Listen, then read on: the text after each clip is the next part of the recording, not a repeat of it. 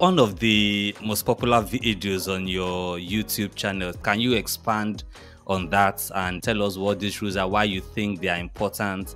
And is it just for healthcare, or is it something that someone like me that is not an healthcare professional can also All can right, also since, implement? since you asked, I'm going to let you in on the secrets that I haven't said on my YouTube channel and on my website and blogs. Those 10 rules, while I've written them practically for doctors and healthcare professionals, because those are my main audience, the secret is this: anyone could actually apply those rules and adapt it for themselves, and it can help them to maximize their finances even if they weren't a doctor, they weren't a healthcare professionals. And I can touch a bit on those rules.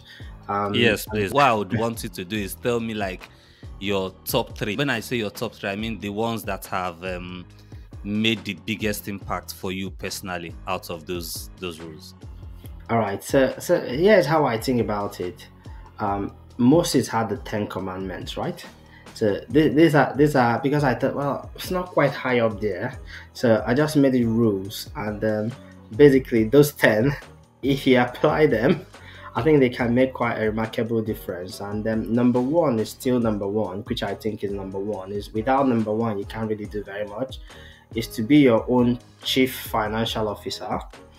So you're your own money manager, you're your own chief financial officer. Once you get to realize that nobody's coming to save you, the government isn't, they might plan a pension or whatever, but you still need to take charge of your finances. Currently, we're working on developing some sort of like program for doctors and healthcare professionals, just to help them to understand pensions and make choices better.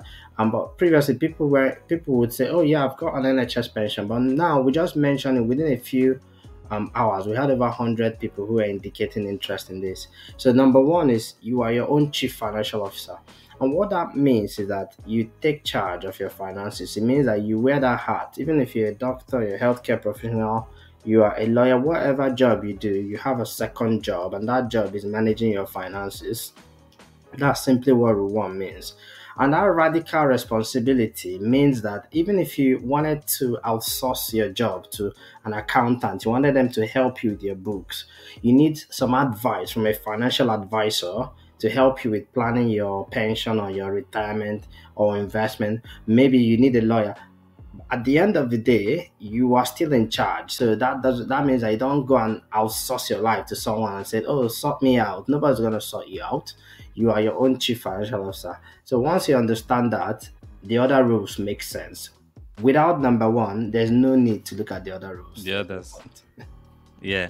And tell me, and honestly, when I watched that video and I heard the first rule, that's something that I've lived by. And it's something that I preach to a lot of people. But I want to hear, what is one way you've been able to apply that to your life?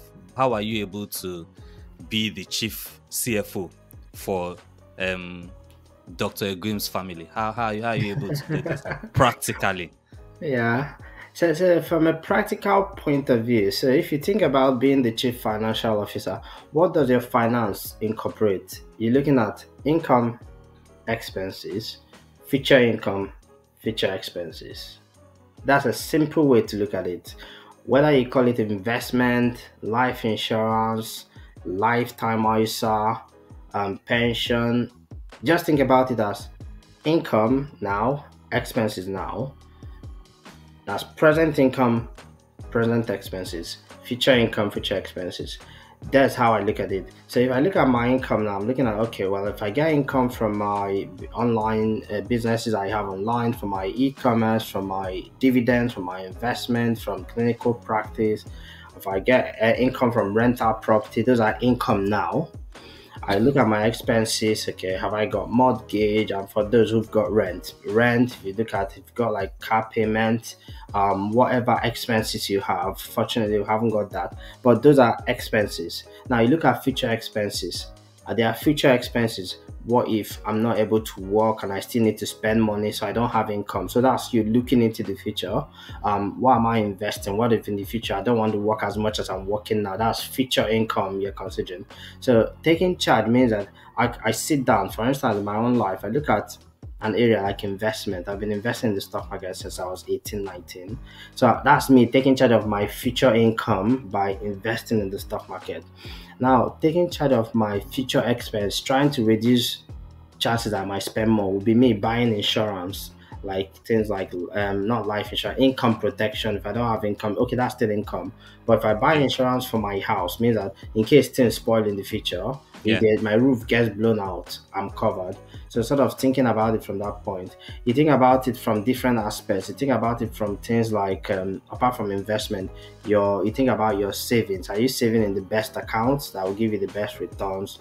You think about it from the point of pension. For instance, I'm not employed. I'm not like an employee, so I don't have like all these employee benefits like pension, which is fantastic. I mean, if you're a doctor and you're in the NHS, that's really good to have. But because I'm sort of like I work for myself, so that puts me in a position where I have to also sit down, think about my pension. So taking charge of it from that radical point, I'm not thinking that someone is doing a pension for me anywhere. No, I'm not deceived, and I'm not going to leave my family to sort of like even if I die now, and I don't want to suddenly find out, oh, there's no money to pay for this. So that's why I have a life insurance plan, and that's why, and sort of just taking that sort of like responsibility. And it's not as difficult as most people make it. Most of your audience, just like my audience, are educated, so they understand basic stuff.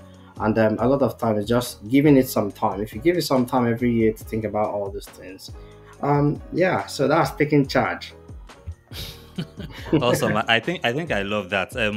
To put it in words that I think even though people would understand what you're saying, they know how much they earn, how much hits their account, but they have no idea how much they spend. And it doesn't have to be like you knowing the exact amount. Do we have extra that we are investing or we are saving for a future goal and stuff like that? It could be something as simple as that. That's something that is very practical in terms of you being the CFO. So for anyone out there that is watching this and you have a budget, you're sticking by your budget and stuff like that, you're already doing the work of your own your own CFO, which is good. Yeah.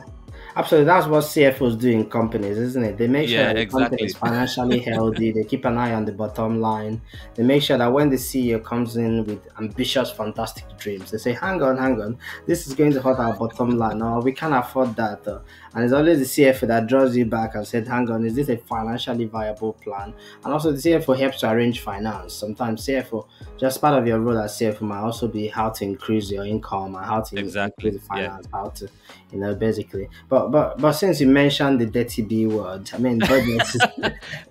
a lot of people call it dirty, but I just think it's one of those words that have negative rep to it. But yes, it's important. But there are many ways to look at it. I mean, from someone like you, I know basically that you're very organized and you have a budget and all that.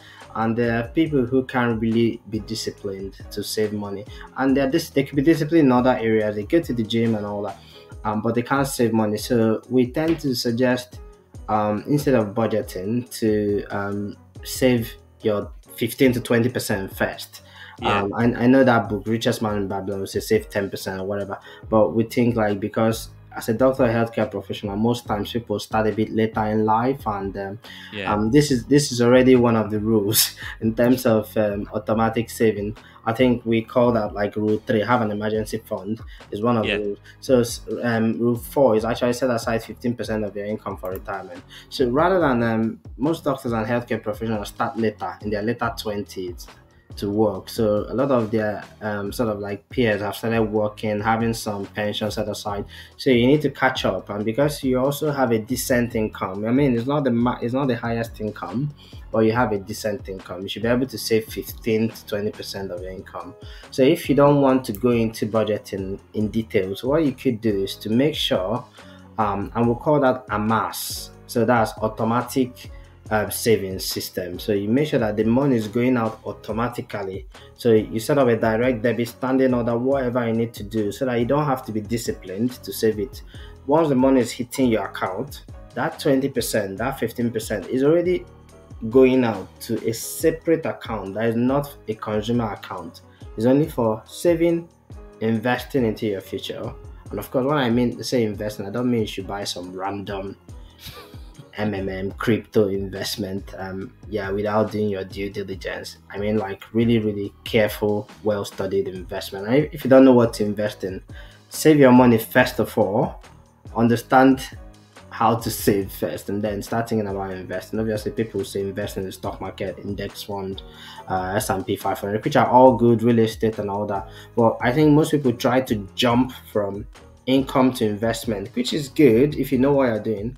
But sometimes it's better to go from income, have that saving, and then investment. That means you can develop an automatic and regular way to do it in such a way that it starts compounding rather than I just hit some extra money, I'm going to invest. But if you do it in a systematic, regular way, I think it yields better dividends. Again, no play on words here, but it yields better dividends if you do it in a systematic way.